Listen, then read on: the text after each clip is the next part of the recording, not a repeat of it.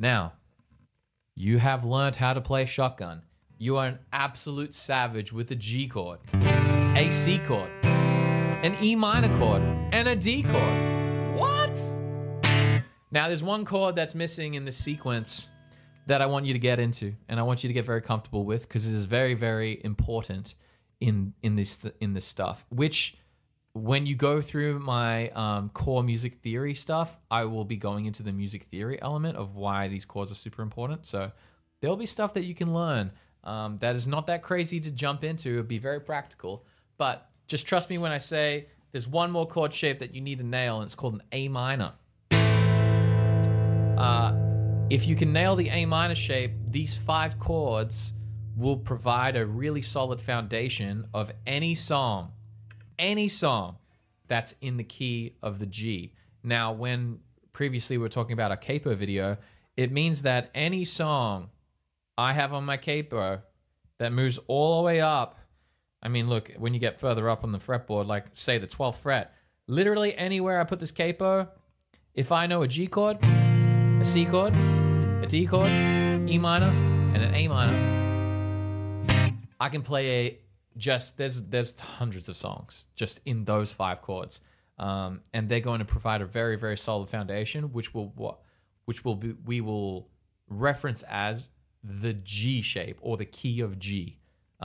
So you will be playing songs in the key of G, but in different keys. So that all it means is that you'll be using your G shape as your anchor, and then you'll be playing your C chord, D chord, E minor, and A minor, just like that.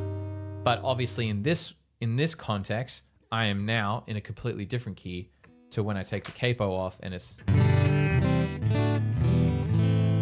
So that might be very confusing at the beginning. You might be like, what did Luan just say? This does not make any sense.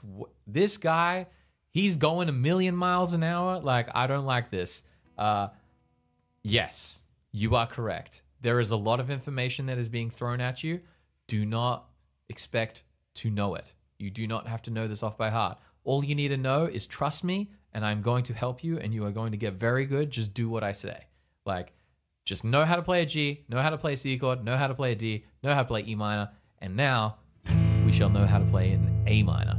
Now, the A minor is a very easy chord because you know how to play a C. So let's start off in our C shape. And what we're going to do from C is you're going to go, instead from going the 3 on the A, 2 on the D, 0 on the G, 1 on the B, and 0 on the E, all we're doing here is we're going to grab our 3rd finger that you already have here on the 3rd fret, and we're going to bring it down underneath our 2nd finger. So on the 2 of the G string, and then you're going to play open on the A string. So that is one way to reference it to make it quite easy for you. But if that is confusing, we will just start building it on our own. So that will be 0 on the A. Gonna get your 2nd finger, your middle finger, 2 on the D, your ring finger, 2 on the G, and then your 1st finger, index finger, will be 1st fret B string, and then open E. So you're gonna go A, open A, and strum through. So open on the A, 2 on the D, 2 on the G, 1 on the B, open E. And that's your A minor. Now, the song that I want you to jump into right away is going to be called Tennessee Whiskey. What? Cool song, right? And the strumming pattern that I want you to do is a thing that we call 6/8. So previously in shotgun is a thing that we called 4/4, which is 4 beats in a bar. Now 6/8 is where you have 6 beats in one bar. And typically it has what we call a triplet feel. So it's what we like. The best way for you to understand any of these rhythms is to hear them and then replicate them. So 6/8 is 1, 2, 3, 4, 5, 6. 1, 2, 3, 4, 5, 6. And 4/4 is 1, 2, 3, 4. Now, these can always be subdivided and you can do a bunch of fancy stuff, but as a beginner, don't worry about any of that. All you need to know is it's 1, 2, 3, 4, 5, 6. 1, 2, 3, 4, 5, 6. Now, what we're going to do is we're going to grab our capo. The actual key of the song is in the key of A. So what we're going to do is we're going to put it on capo 2. So 2nd fret, we're going to put it here. So we're essentially moving the nut of the guitar all the way up to there. And then we're going to be playing the G shape.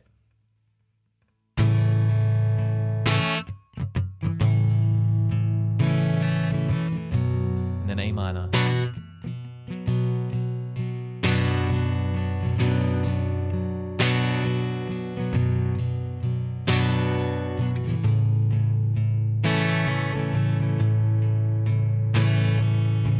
So you can hear that. So what we're doing is we're going to be accenting or like making a strong hit on the 1 and then the 4. And then the 2, 3, 5, 6 will be weak. So you're going to go 1, 2, 3, 4, 5, 6. 1, 2, 3, 4, 5, 6. 1, 2, 3, 4, 5, 6. So that's the rhythm. So strong, weak, weak, strong, weak, weak, strong, weak, weak.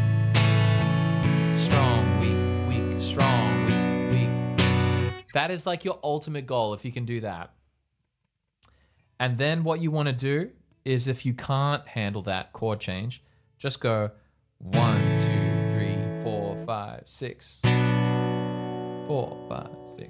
So you're going to be, you're as smooth as Tennessee whiskey. You're as sweet as strawberry wine. That's what the lyrics are doing with the chords. So it's just 1, 2, 3, 4, 5, 6. 1, 2, 3, 4, 5, 6. You just do it like that. 1, 2, 3, 4, 5, 6.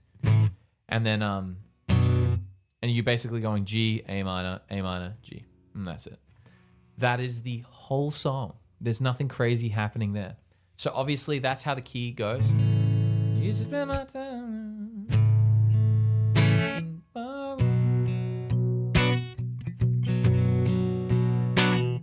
And that's all we're doing. Just having fun with the G to the A minor. So you just want to get comfortable with that G to A minor. And then we shall see from there what songs that you guys might want to tackle. But yeah, if you don't have a capo, take the capo off and you just play the G shape as normal starting from the open. 2, 3, 4, 5, 6. 5, 6. 1, 2, 3, 4, 5, 6. 1, 2, 3, 4, 5, 6.